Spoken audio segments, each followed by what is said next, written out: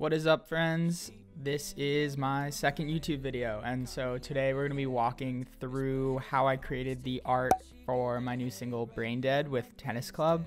It's actually like very interesting because there was a lot of different things going on, combined a lot of different elements, and used a bunch of different kind of techniques to get this final result. But first, I just kind of wanted to walk through some of the versions that didn't end up like making the final cut, because like this one specifically, I was all over the place. Like I did not know what I wanted. So here are a few of the old ones that didn't make it essentially. This one was kind of like the first idea I had, and I really was feeling it, but then I just kept second guessing myself and then eventually went like a completely different direction. And it was actually once I got the video, which is what made me decide to switch it up, because the video just looks really cool. Another one, slightly different layout. This one was kind of crazy, all over the place. Honestly, really dope. I think I would have been happy with any of these. Literally, even after this final one that I have now, I was considering doing another version, but the timeline just like wouldn't work out because we had to submit it to Spotify and everything. So let me walk you through how I made this. So a couple things is this was made like using real fisheye lenses, and I also printed it out and scanned it back in. I can walk you through how I do that too, but then we can also like walk through how to do it without an actual fisheye lens, because they're super expensive. Though you could probably get one for like an iPhone pretty cheap, honestly, and then scanning it and printing it, which again, if you just have a cheap printer scanner, which is what all I have, honestly, it's not too bad. Yeah, so the way this came together was we filmed a video for Braindead with me and Tennis Club. We were on opposite coasts. My sections were filmed in Philly and their sections were filmed in LA because that's where they're based. And this was kind of the final video. These titles were actually like going to be on the art, but kind of just didn't end up getting used, so I decided to put them in the video.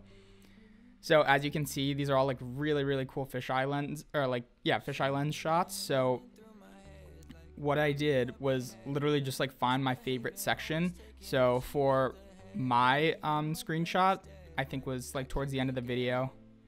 Yeah, like around here. And all I did was just have it paused. So let me pause it like that. And then legitimately all I did, screenshot. Control-Shift-4. Do not be afraid to screenshot stuff, especially if you're going to put like crazy effects on it. You're not going to know. The quality is honestly pretty good. If it's good enough to be on your screen, appear on your screen, then it's good enough to, be in the art too, because it's going to be no bigger than that size. Take the screenshot, throw it in Photoshop, and then I combined a screenshot of theirs as well. And I believe I have the original one like underneath somewhere. So let me... Yeah, so this is all it was me just combining the two screenshots like this. And then I printed it out, scanned back in, and this was the final result. A little tip with scanning and printing and stuff is you want to print it actually kind of small, because if you print it too big, you're not really going to see that print effect too well, like because it's actually going to be like pretty high resolution. If you print it small, then you kind of get more grain, and you can kind of do it to taste, like however big and small you want, just to give it more or less grain and distortion. And then I did the same thing with the title. And then if you just combine that, we have the final art, which ended up looking like that. And so pretty much all I did was, just flip it around a little bit, and then I mirrored this one corner just so there was something in that space. And then I actually I didn't even really crop this because I kind of liked how it had the square around it. And yeah, that's how I kind of came up with the final result. And so that's how you do it with, if you actually have like fisheye footage or photos and printer scanner access. But I can now walk through how I would do it without access to those things. So now that you see how I did it, like with my kind of practical method, printing it out, scanning it, using actual fisheyes and stuff like that, we can now kind of figure out how to do the digital version of that. So we can use this press shot I have from a shoot with Anna Koblish. She's such a good photographer. And so the first way, I think the best way I know to get a good fisheye in Photoshop is to use sphere eyes. And so what that does is kind of just map it to a sphere, as you can see when I zoom out. So I'm gonna go kind of like in like that. Let's see. Then we can kind of mess around with the settings. I think I like normal best.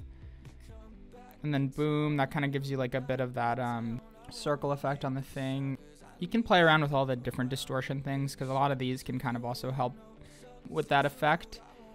Once we have this, we can also kind of distort things a little bit because we're gonna be adding like that fisheye circle effect on the outside, so it's not gonna look exactly like this in the final version. So we can try one or two things. Like we can, I'm holding control right now to skew the sections a little bit just to get that effect looking a little better. Okay, cool. So we have this. I'm kind of liking how this is looking because we are gonna switch it up a little bit too with some extra effects. But yeah, so we have that like that.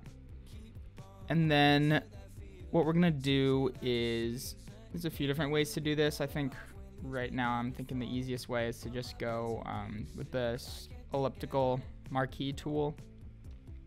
Make a circle, hold shift so it makes a perfect circle, and then just make sure it covers everything that you want to include in the actual final photo. So yeah, we have this. Now I'm going to select inverse so that everything around it is what I'm going to fill.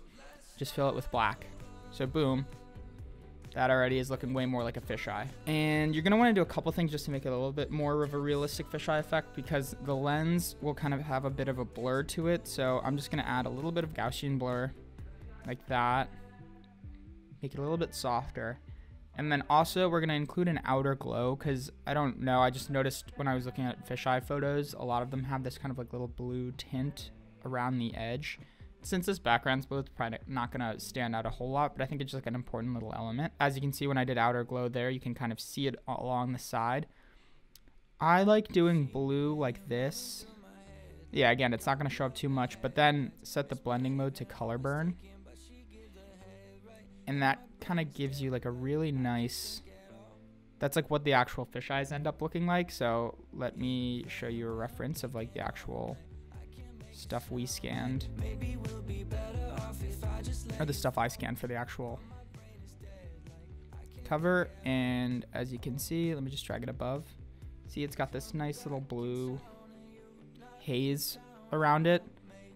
And I kind of dialed that down with some color editing and stuff, so you can't see it as much, but it kind of looked like that in the original. So boom, we already have like a nice fisheye effect here.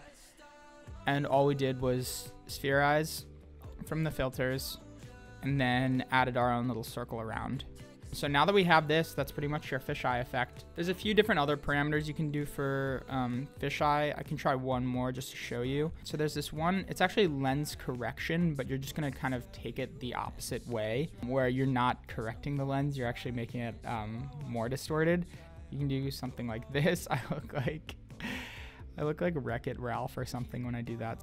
You just have a little bit more control over what your final photo looks like. So for example, I kind of want my head big because that's the effect I think kind of looks cool with the fisheye. It's kind of like the big head effect almost. You can work with these parameters, and you can even add like aberration, which is kind of where the colors split a little bit, and it's like a nice authentic kind of lens effect, and you can zoom in to see that a little better. I'm gonna hit OK on that, and that's another method. Let me look at the two and see which one I like better. So yeah, just as a reminder, one I used lens correction, the other one I just used spherize. I think lens correction actually kind of gives a more like wonky effect, which I like. So let me just zoom in a little bit so you can't see the edges of the photo. Beautiful. And then let me move my head down. Cool. I kind of like that. I think it's a cool effect. And so next what we're gonna do is try to give it that scanned look like the final version has. But again, I really think the easiest way to do it is like practically. So you could even just go to Staples if you don't have a printer, print it out at Staples, scan it right back in at Staples. I think it's like literally maybe like 50 cents or something to do, and you'll get like a really cool effect. But if you're in a time pinch or you're just trying to do like a bunch of different things, I would just recommend using some textures. So I have my design pack that has this cool print texture. I'm gonna go, textures, and it's kind of like this nice printed texture. I scan like black ink, so you kind of get that nice grainy effect. So all I'm gonna do is just put it over top. And then I'm gonna set it to screen. And then I'm gonna bring the brightness up so you see a lot more of that grainy texture. That's already looking like really nice. And then one last thing I think we can do to get that final effect is we can turn up the vibrance a little bit, so that'll just make the colors a little deeper and more colorful. And then I think we should add grain to this fisheye. So what we're gonna do is I'm just gonna convert this to a smart object, and we can do a few different things, but essentially what you wanna make it look like is that it's actually printed on paper. So you can go to the filter gallery, and there's a really nice grain filter already. So you pretty much, I'm just gonna turn the contrast down a little bit. And I like the clumped grain type because it's kind of like a bigger grain. Just looks nicer to my eyes. And so this is gonna work together with that texture to give like a pretty nice, actually authentic print effect. So let's hit OK on that. And then boom. So I think that looks pretty good. Just to recap, we're just using the fisheye effect on like a photo using either lens correction or spherize. Then we're adding a texture overlay, and then we're adding grain to work in tandem with the texture to kind of give you more of a printed effect. So yeah, so that's how you would do it without a printer, scanner, and fisheye lens. But yeah, I mean, I think there are definitely like cheap ways to do it with a fisheye. Like you can get an iPhone fisheye or something and then literally just go print it and scan it at Staples. I've done it before. It actually works surprisingly well. Just make sure you're printing it small so that the grain actually appears, because they have nicer like printers obviously there. So this is for my song Braindead. It's out June 2nd. I think this video will probably be out after that. So yeah, go listen, go stream, and thanks for watching. Awesome. Thank you guys. Let's start over.